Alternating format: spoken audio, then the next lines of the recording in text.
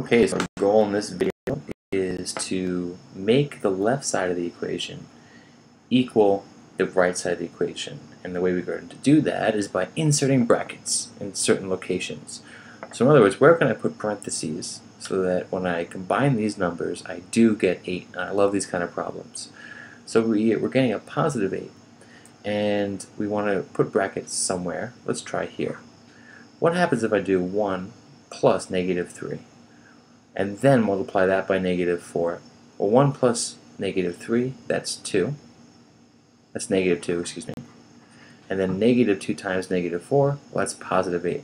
So I got lucky on that one. I just put parentheses right here, and then it worked. And the next one, we're going to get a positive 1.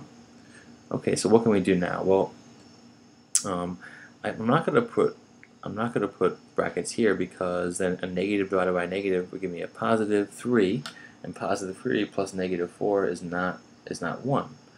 What happens if I put the brackets right here? Well, now I'm adding negative 2 and negative 4. If I add up those two, I get negative 6. And what is negative 6 divided by negative 6? Or what's anything divided by itself? Anything divided by itself gives us 1. So that works in that case.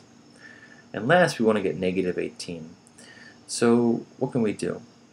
Well, if I put brackets here, does this work?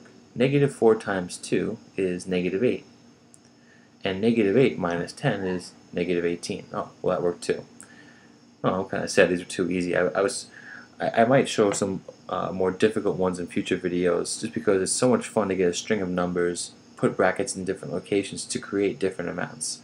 I guess I should have realized with these three numbers here, there aren't that many locations to place the brackets.